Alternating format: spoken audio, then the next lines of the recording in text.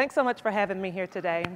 During the time that we have together, I'd like to talk to you about a community that I'm learning more about every day. And over the past year, I've really had the opportunity to appreciate more and more. And that community is West Dallas. And West Dallas is located just about 15 minutes southwest of here. And it's on the other side of the Margaret Hunt Hill Bridge, which some of you may call the Calatrava Bridge. And West Dallas is a small community, only about 11.5 square miles, and about 24,000 people live there. And I want to talk about this community in part because it's the community where the work that I do every day is focused.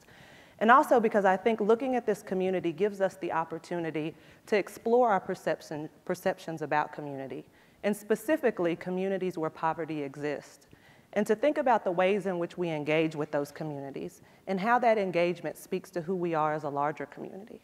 So I'll start with a story. About 6 months ago, I was having dinner with a friend, and we're sitting over at the bar, and the restaurant manager comes to sit down next to us.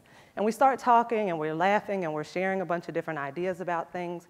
And at some point, our conversation drifts to the Margaret Hunt Hill Bridge, which had just opened at that time. And he was expressing his displeasure about this bridge, and he was unhappy about how much money had been spent to build this bridge.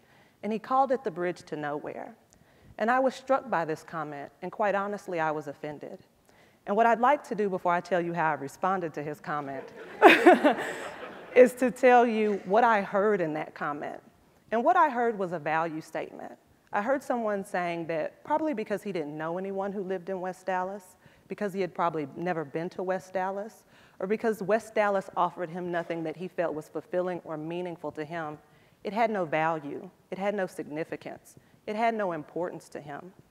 And what I realized in that moment was that he had missed the true beauty of the bridge, and that it served as an opportunity to bridge the gap that had for too long existed in our city between two places. And most importantly, what he missed is that West Dallas is not just a place on the other side of a bridge, but that it's a community of people. It's a community of people who have contributed richly and in many ways to the city that we live in and in the city that we love.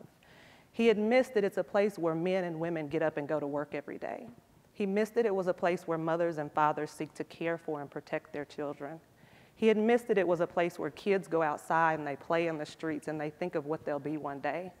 They think about sitting in this very room where we are right now. And so I said to him, you know, I live on the other side of that bridge. And while I don't live in West Dallas, I take that bridge home every day. And just before entering West Dallas, I make a left and I go down the street to my house, which is about 5 minutes away.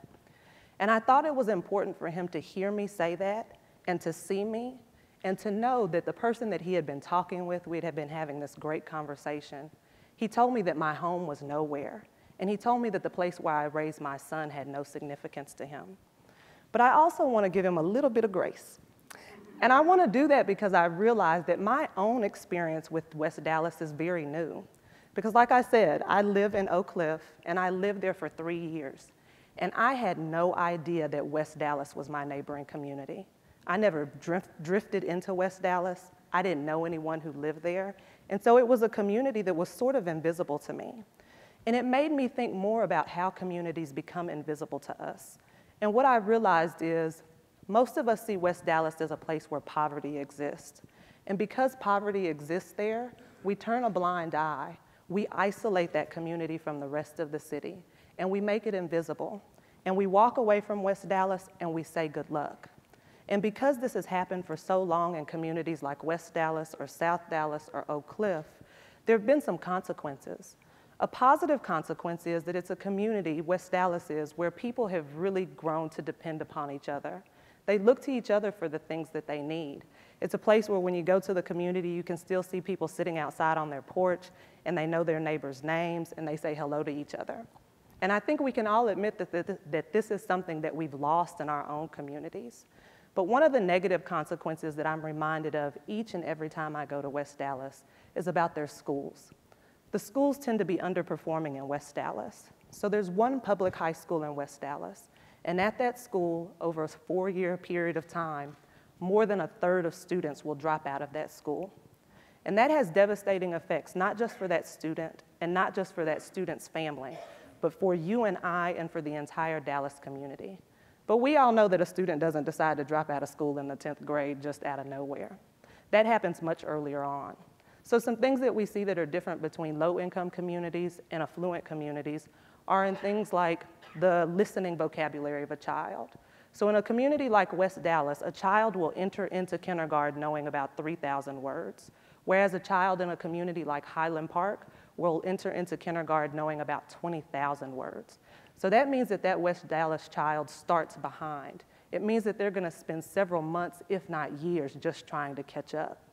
We also know that by about the 5th grade, a child is deciding whether or not they're going to finish high school. And so the reason that these sorts of issues can continue is that we've said to those communities, you figure out that problem on your own. And I know that for many years, I found great comfort in the fact that I didn't have to deal with these issues because my son goes to private school. But that's just not true. This is something that we're all responsible for. I heard someone say recently, I take no comfort in knowing that the hole is on your side of the boat. But the reality is that we can all play a part in making a difference. And it doesn't have to be in big ways. It doesn't have to be complicated. The work that we do every day here at SMU in West Dallas is about bringing a lot of different people to the table to figure out a way to increase the likelihood that students in West Dallas will graduate from high school ready for college or career.